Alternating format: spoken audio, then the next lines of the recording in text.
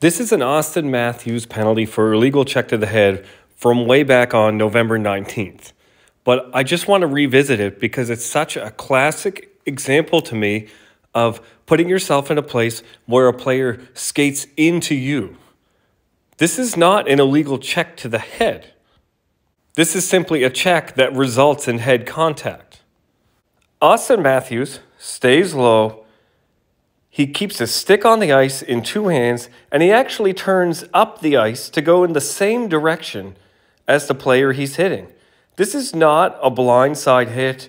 It's not an across-the-body hit. It's not a poor angle. He does absolutely nothing to pick the head here. That player turns, and Matthews turns up the ice.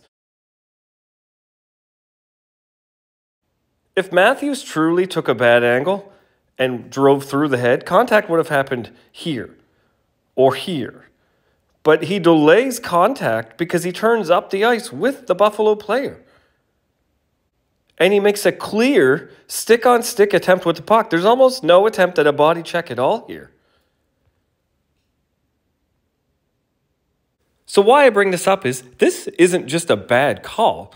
It's actually a detrimental call. It's one of the worst calls the NHL could ask for because it sends completely the wrong message and generates mass confusion about what players are and aren't supposed to do. Like, you could not get a better example of a player behaving exactly the way the NHL should want them to if they're going to try and take headshots out of the game. And yet this is a minor penalty. This call is what's going to hold the NHL back from advancing in how they treat head contact in the future, more so than any big hit that you think is overcalled for head contact because you want old school hockey.